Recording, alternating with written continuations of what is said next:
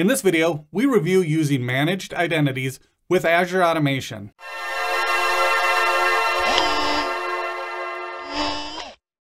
I have to be honest, I haven't thought much about Azure Automation for a while. It's a great product that I've covered in several videos, but there hasn't been a lot of buzz around the product for a while. Microsoft seemed to have put the focus on Azure Functions. I even used Azure Functions for my recent version of the Windows Virtual Desktop Start-Stop script. One feature that stood out with Azure Functions was the use of managed identities that gave the application privileges to manage other Azure resources. It was much simpler to set up and manage compared to the Run As account in Azure Automation. So I was excited to see that Managed Identities with Azure Automation is now in public preview. I'm going to walk through using a managed identity in Azure Automation with a script that will shut down my lab VMs at the end of each day. Before that, please take a second to like, subscribe, share, and click the bell icon for notification of new content. If you'd like to learn more about Windows Virtual Desktop, check out my course, Zero to Hero with Windows Virtual Desktop on udemy.com. Let's start with what a managed identity is and why to use it. A managed identity provides an identity for applications to use when connecting to and managing resources that support Azure AD authentication. A managed identity gets privileges in Azure AD with RBAC roles. There are two types of managed identities: a system-assigned managed identity that's created and managed with the application. When the application is removed, the managed identity is removed also. And there's user-assigned managed identity. A user-assigned managed identity is created by the user and assigned to applications. This works well for many-to-one scenarios. For example, if you have multiple apps that need access to one resource, with a user-assigned managed identity, you can create and manage identities with the required privileges and then assign it to multiple applications. User-assigned managed identities are not currently supported in Azure Automation. Hopefully we'll see support by the time that goes GA. Until now, Azure Automation used Run As accounts to access Azure resources. A Run As account is an Azure AD application that's configured with contributor rights to the subscription by default. A self-signed certificate and service principal are used to manage authentication. The certificate is only good for 1 year and has to be renewed before it expires. I think we can all agree that avoiding expiring certificates is a good thing. Coming up next, I have a script that will find all servers in the subscription that have a specific tag and shut them down. I'm going to run this at 10 p.m. every day with Azure Automation and a managed identity to make sure the lab is shut down. There's a lot of options available for automating, starting, and stopping Azure VMs. The goal here is using managed identities to access the Azure subscription. We'll walk through setting up the Azure Automation account, creating the managed identity, assigning it permissions, and then create the runbook. Let's get started in the Azure portal. Here we are in the Azure portal. Let's start by creating a new automation account called CIR Auto Shutdown. And of course, you can name yours whatever you'd like. We'll go to Automation Accounts, create a new automation account. I'll give it the name.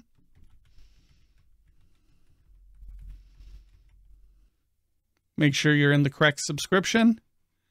Create a new resource group.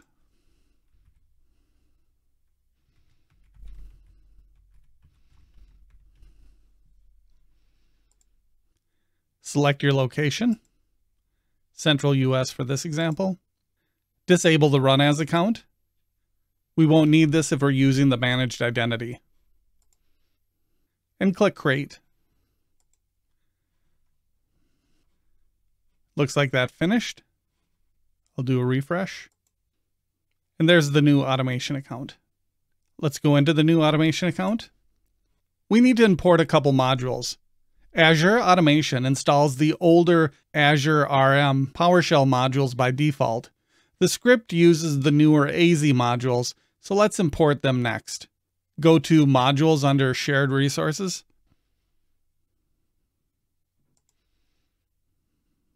Browse the gallery and search for AZ accounts.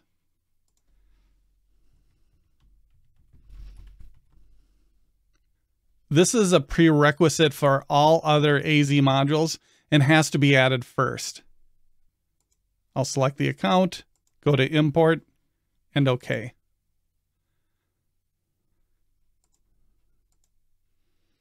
We'll go back to the automation account, and you can see the AZ accounts module is importing. We need to wait for this to show as available before moving on. This is going to take a couple minutes. I'll pause here and come back once it's done. The AZ accounts module now shows available. Next, we'll do the same to import the AZ compute module. The runbook needs the compute module to manage the VMs. We'll go to Browse Gallery, search for AZ compute,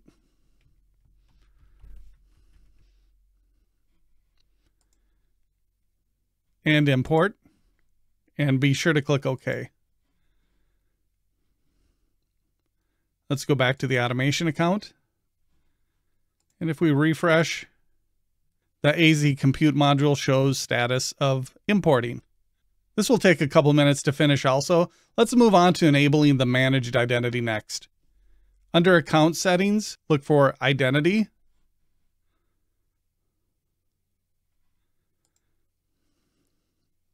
Under system assigned identities, change it to on and click save. And yes.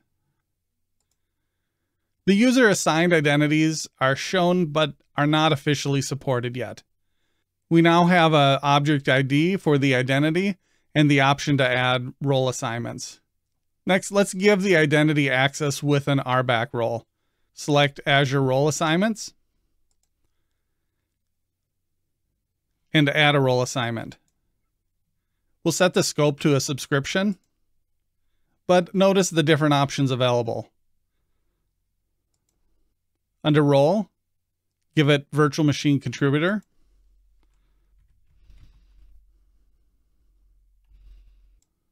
This will give it permission to read attributes and shut down VMs. Click Save. Once done, let's go over to the subscription and see what that looks like. We'll go to Access Control, Role Assignments, and at the bottom, we can see the role assignment. The managed identity has the same name as the automation account.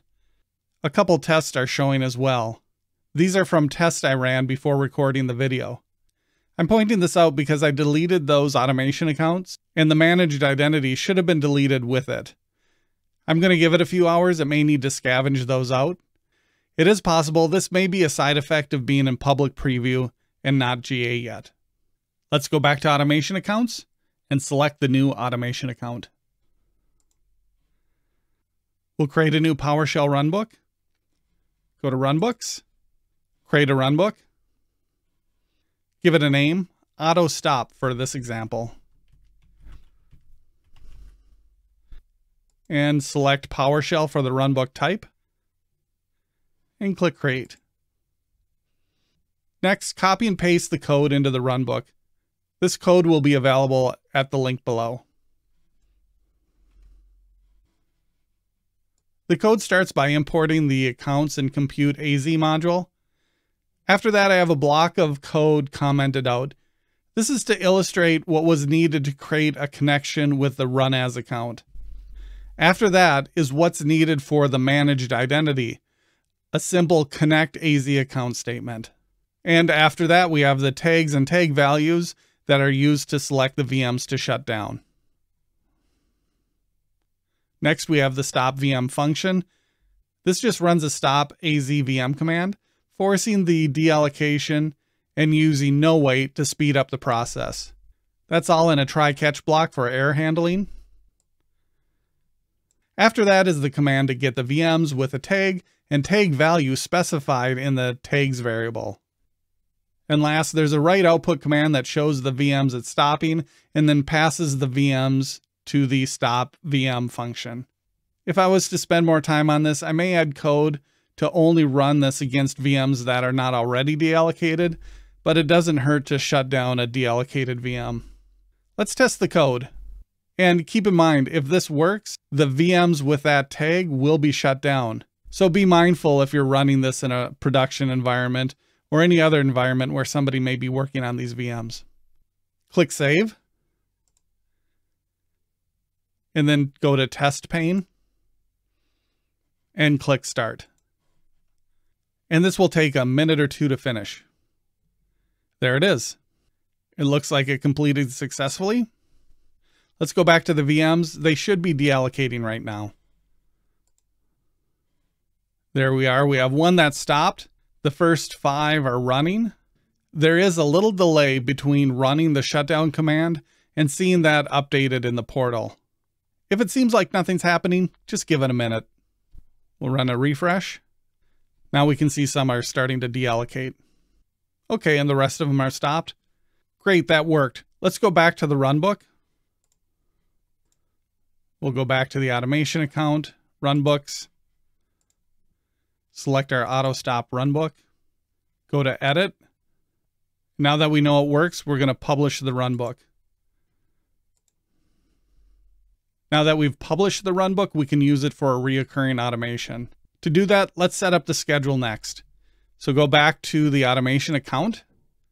From the automation account, go to schedules under shared resources. Add a schedule. And I'll call this one 10 p.m. daily.